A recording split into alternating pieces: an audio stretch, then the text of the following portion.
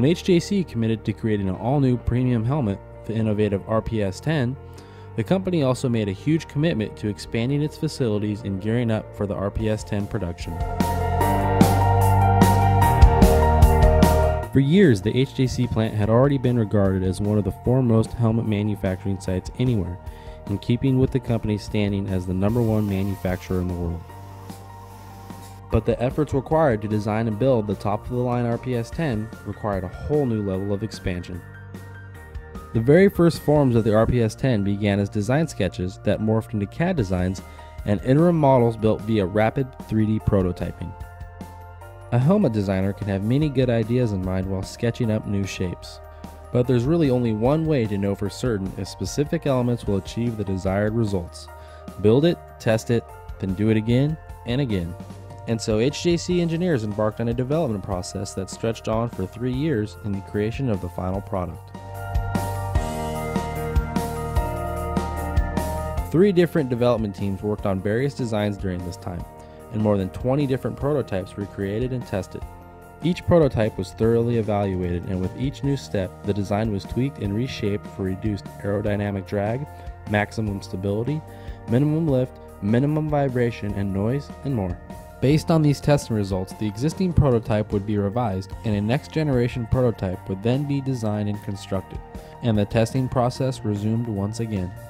In time, the final form was created. As you inspect an RPHA-10 carefully, you'll note subtle compound curves and complex structures shaped into the upper and frontal areas of the shell. The complexity of the shell shape becomes readily apparent, and for good reason. These shapes play a major role in establishing the correct aerodynamic properties. And that didn't happen by accident. It happened through an inordinate amount of R&D with plenty of the most modern equipment available, plus tons of plain old hard work. In order to conduct such tests, HJC built a new oversized wind tunnel capable of admitting a complete motorcycle and a rider, a substantial commitment in capital outlay and space. Motorcyclists live in a world filled with wind, a wind stream that does not stay constant. Whether the day calls for gentle meandering and sightseeing down a shady country road, or handlebar to handlebar racing at triple-digit speeds, the rider encounters ever-changing wind conditions with the rider's head and helmet constantly taking on different positions. As a result, it makes perfect sense to test a helmet's form for aerodynamic efficiency and stability in a full-size wind tunnel while it is strapped onto a test engineer sitting aboard a motorcycle. And this is what motivated HJC to build such a facility and conduct extensive testing.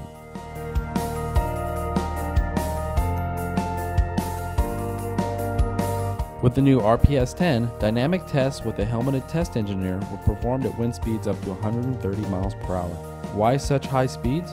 Certainly because racers regularly attain such velocities and more. But consider this. Should a rider heading down the freeway at 70 miles per hour encounter strong headwinds of 30 miles per hour or more, such an everyday occurrence easily surpasses the 100 mile per hour mark, which is to say a helmet's superior aerodynamic performance gained through wind tunnel testing at high wind speeds can benefit all riders.